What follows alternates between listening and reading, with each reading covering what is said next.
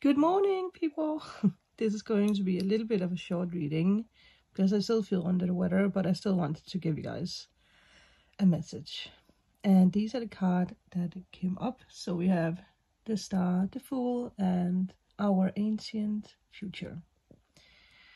And with this, what I heard was that you hold the key to your future, to the answers that you're seeking. You are being called back to what you are longing for, what is important in your life. With the Fool, there's definitely a new chapter starting, and with the Star, there's a lot of healing happening, which makes sense with what we are all going through with symptoms, and we're being asked to slow down, take it easy. But there is this activation happening, a power shift, and it is time for you to step up, to step out. And the beautiful thing, especially with the Star and the ancient future, it does come with a message that when we start healing ourselves, we often heal deep wounds, our ancestors, people in our future, people around us.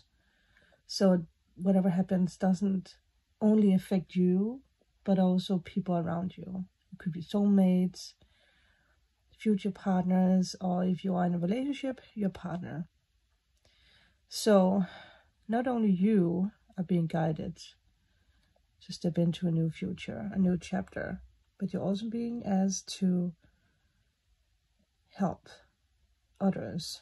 It's not only about us, but also people who are supposed to be in our future, which is beautiful.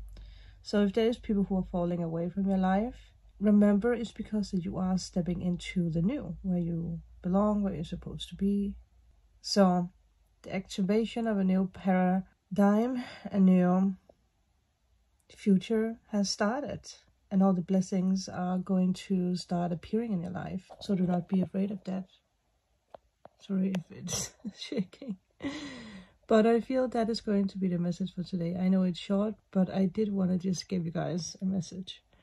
And I saw 333, so there you go. With that, I will see you guys hopefully tomorrow.